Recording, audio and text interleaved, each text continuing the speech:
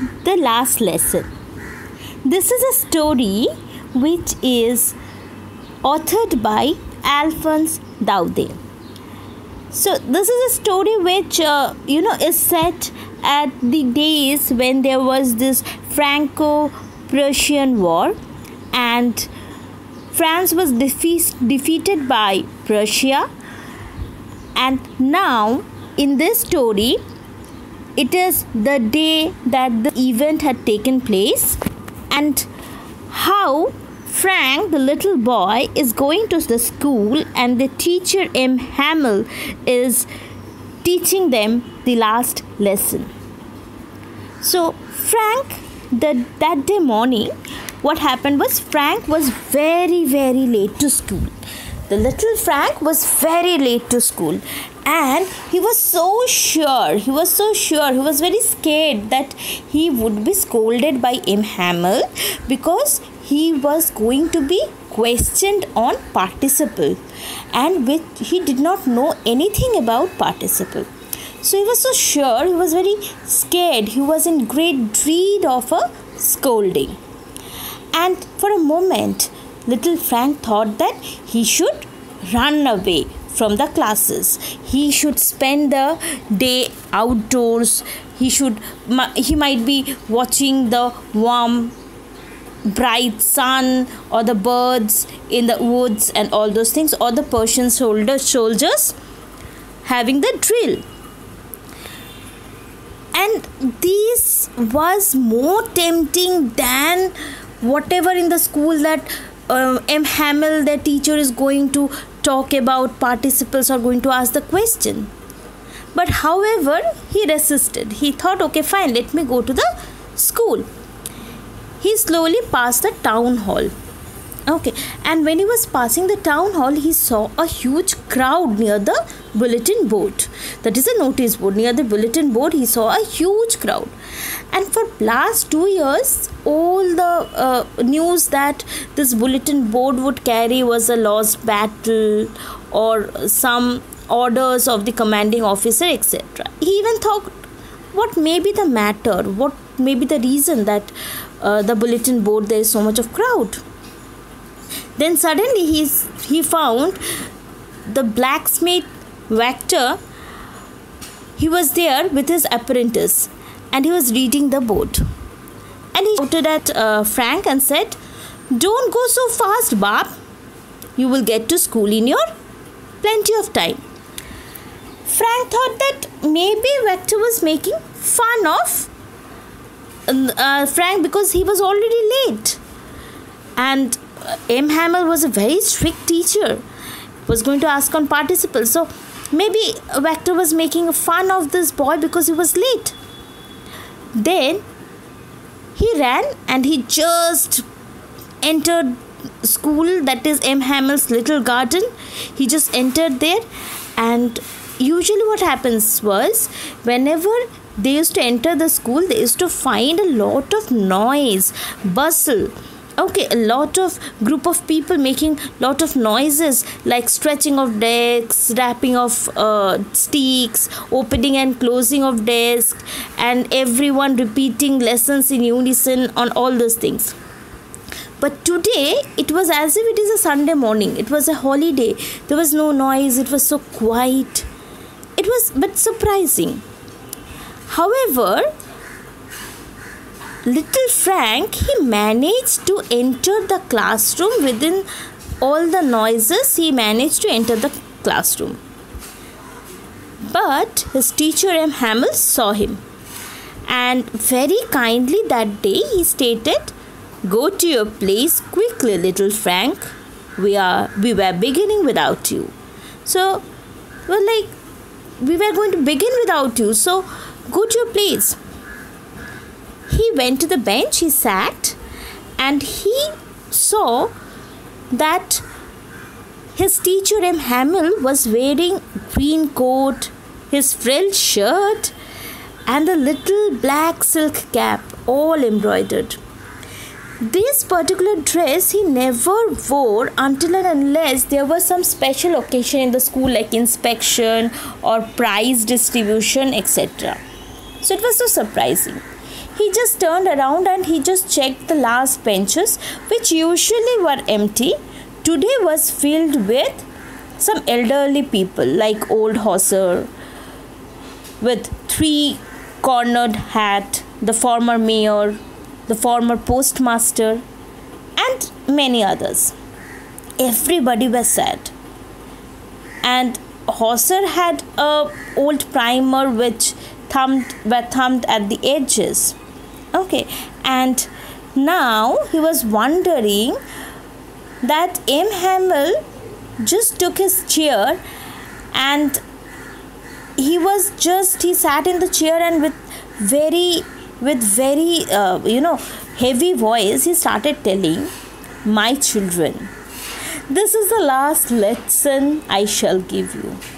The order has come from Berlin to teach only German in the school of Alsace and Lorraine. The new master comes tomorrow. This is your last French lesson. I want you to be very attentive."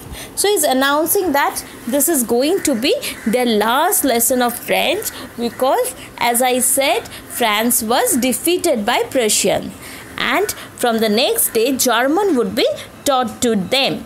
Okay, and this was a thunderclap. Okay, this was very astonishing news, very surprising one. And Frank was thinking it was his last lesson. He even did not know how to write. He was just thinking he doesn't know how to write, and he will never know anything more. He always thought he always missed his classes. He just went out to seek birds' eggs, or he wanted to go sliding and all those things. So our little Frank was in a very great sorrow, and he was thinking which he did not learn. Till date, French was for a very difficult subject for him. He never liked to study French. But today, the grammar books or the lessons, the history of saints, everything looked like very old French. It was like as if he's going to miss them forever and ever after. Then he looked back and he understood that is the reason why everyone in the village, they were very sorrow, they were very sad. Okay. And then what happened was, M. Hamel was asking the question, and suddenly by the time he was thinking of all these things, his name was being called. And the participle which he thought he could speak, he got stuck in the very first word. He got stuck in the very first word. Okay. And then M. Hamel, instead of scolding him, he said, "I won't scold you, little Frank. You must feel bad enough. See how it is? Every day we have said to ourselves, bah, I've plenty of time, I'll learn it tomorrow. And now, see, we have come out." Okay, so he's like, we always have been postponing our things, our works, and we always said that we will do it tomorrow, but see where are we now? And that is a great trouble, and that is what is a very great trouble with Alsace. Now those people out there will have the right to say to you, how is it you pretend to be Frenchman and you can neither speak nor write your own language? So they are going to mock at you. People who are going to teach you German are going to mock at you and say that you Frenchmen do not even know how to read and write French. So what Frenchman are you going to be? And also M. Hamel started complaining about himself and parents, because Frank's parents were never anxious about teaching Frank. They always preferred to put him into work.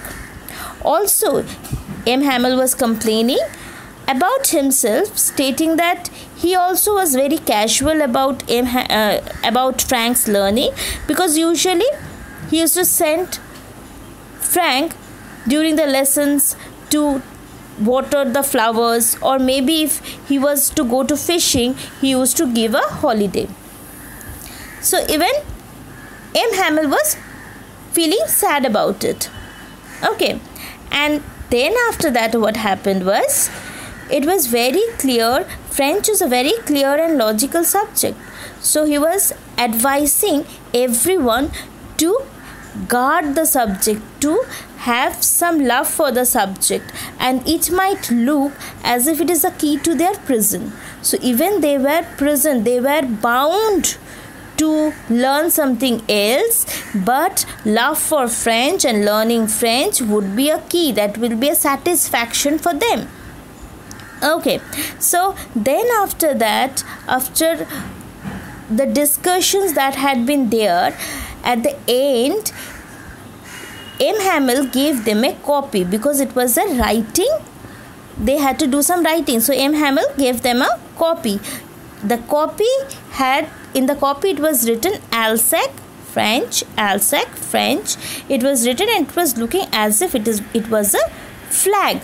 Okay, so and everyone had only the sound that could be heard in the class was their writing of the pens, or even if the beetle came in and flew away, nobody even noticed it. Even on the roof, the pigeons were also singing very low.